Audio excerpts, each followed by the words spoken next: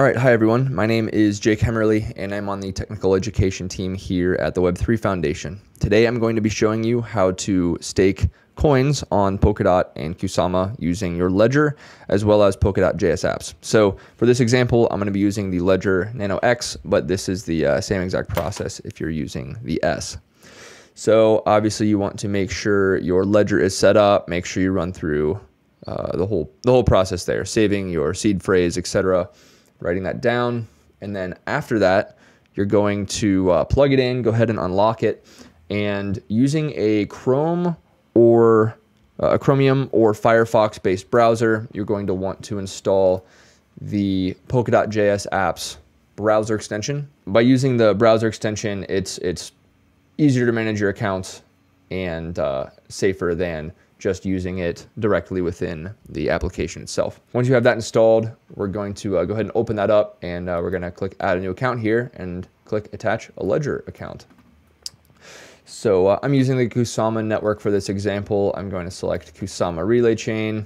I'm going to give it a name, and then you can just leave this 00. I'm going to be using my second account on my Ledger for this because my first one's a personal, my second one's work. I'm going to click import. And we can see right here, KSM, Web3, awesome. This is it, Kusama, awesome. So another thing I'm going to do for this, I'm going to create a controller account. And the advantage of creating a controller account is that once you set up once you bond the coins with your stash account, you can then use the controller to actually control how those coins are used. So we can literally just create a new account, click the plus button here, click create new account, and walk through this process here, give it a name, etc. Select your whatever.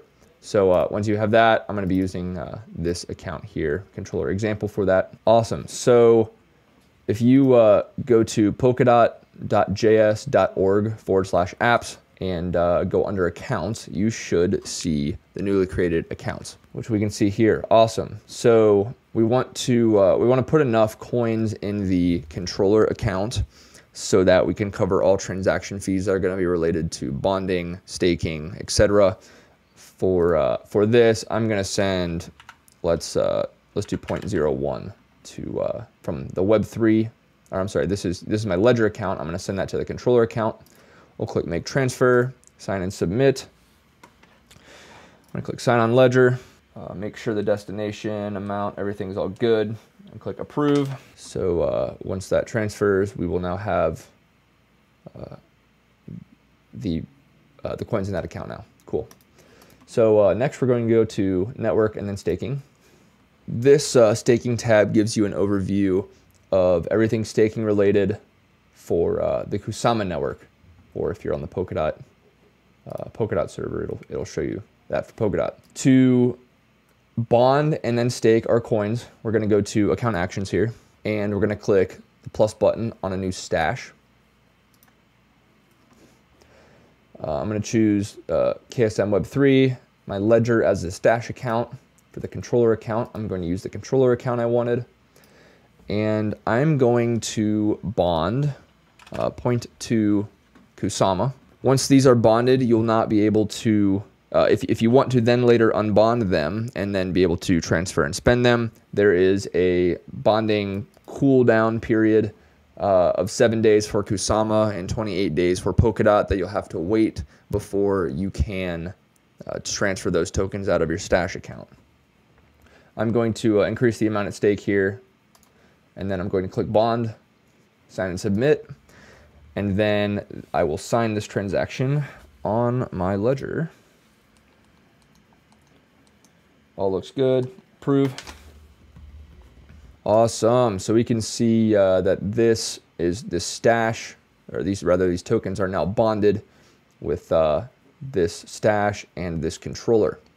So next we're going to nominate some validators, and I have already gone through and selected which validators I want to use. The selection criteria, I'll leave a link below that points to the wiki that shows you how to select validators that you can be confident in, that you can trust. So don't just pick the ones that I have here because I'm using them. I'm going to click nominate, and I'm going to select a few of the validators that I've decided I trust here. You can select up to 16. I'm just going to select 4 here. Cool. I'm going to click nominate, and then this will create a new transaction. And note that this transaction is actually coming from the controller account. It's not coming from your Ledger or your Stash account, because we have already configured the controller for this set of bonded coins. Password there, cool, sign that, awesome. So now all we need to do is wait for a little while, and hopefully these will become, one of these validators here during the next era will become part of the active set, if they're not already, and then you will start earning returns on your staked coins. So let's say that we want to stop the process here and unbond your coins so that you can spend them like you would. I'm going to go ahead and click stop. This will create a new transaction from the controller account, basically stopping the staking of the coins. This will leave them bonded, but the coins will not be used for validating or nominating. So I'm going to click sign and submit. I'm going to sign this transaction. Cool. So these coins are still staked, but they're not nominating anymore. And then what we can do is click this little 3, drop down here, unbond funds. I'm going to select 0.02. I'm going to unbond. If you want to unbond all of them, you can just flip the switch here. And then I'm going to start the unbonding process for this. So again, this is with the controller account. I will unbond.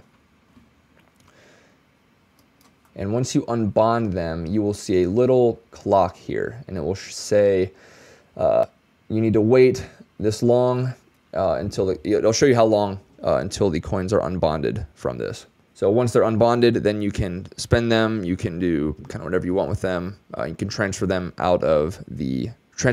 from your ledger. So yeah, I hope this is useful. If you have any issues, please reach out in the Polkadot water cooler or Kusama water cooler channels on Matrix. I'll leave links for those below. Thanks.